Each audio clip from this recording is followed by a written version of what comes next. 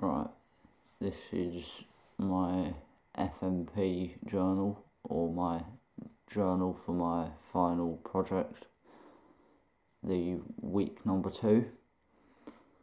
So I started off the week with being in on Monday to collect the equipment that I needed. That included a camera, an audio recorder and a selection of microphones with a tripod. I then was also getting ready to travel to London on the Tuesday. So that's all I really did on Monday. On Tuesday I was travelling up to London. That took a lot of the day, and then there wasn't really a lot I could do for the rest of the day. So I didn't really do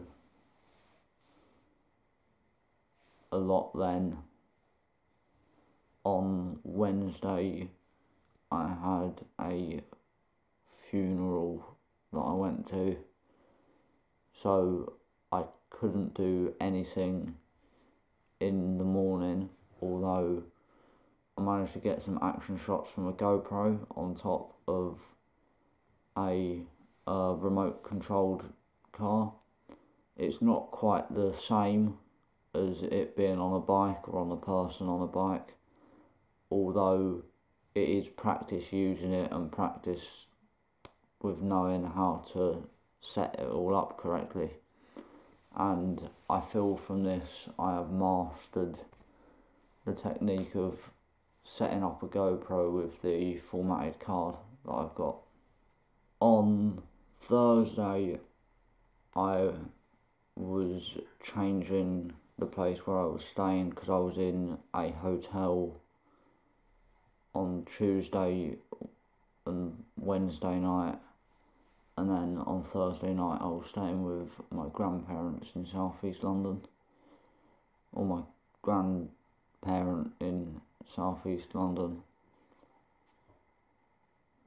And that meant that by the time I'd got over there and started editing what I'd got with the GoPro the night before, I didn't exactly have time to do anything. On Friday I was meant to be filming this and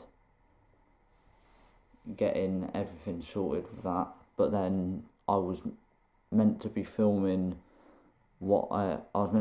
test shots on Sunday and on Thursday, but I didn't manage to do that on Thursday, so then I went and did it on Friday instead. So I got the train from the station to Charing Cross before walking down to the embankment near there.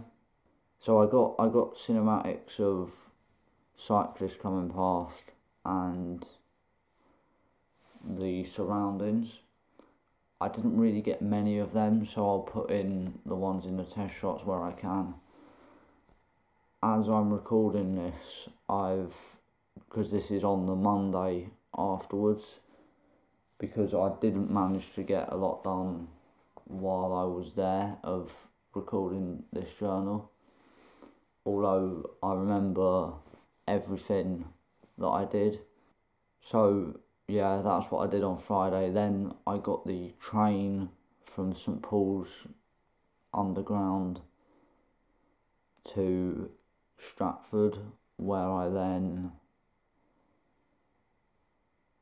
tried to get a still shot of the velodrome there without being on their property, as if I was on a pavement near their property, like with the camera in my hand or on a tripod, it wouldn't class as disrupting the public, so I would be allowed to do that legally. The trouble I had was that I couldn't get a good enough angle where I could get the whole velodrome in. and cars kept on coming past, so I couldn't really get the perfect shot. I'm also still awaiting permission to actually film on the premises from the company, although at this point it doesn't look like I'm going to get a response.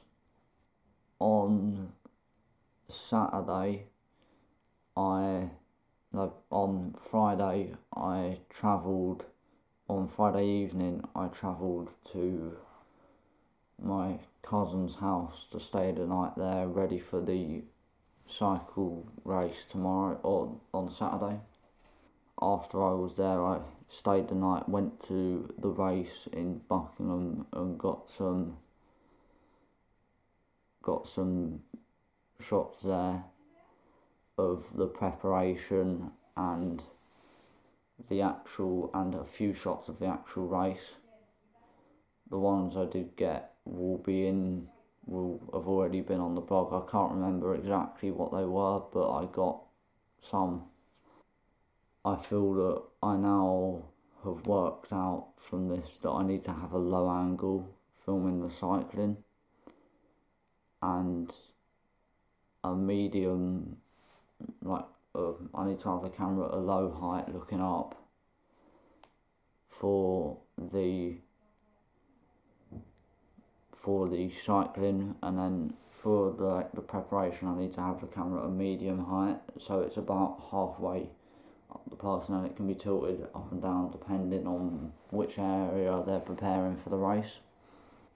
At the end of Saturday, I was just driving back,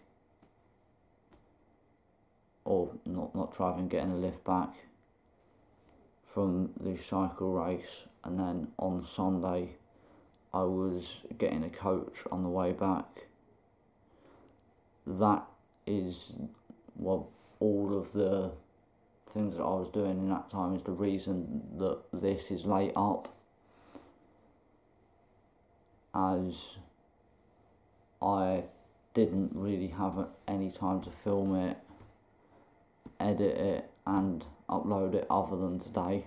So this is the Monday now, and I have continued a bit with my research and handed the equipment back in.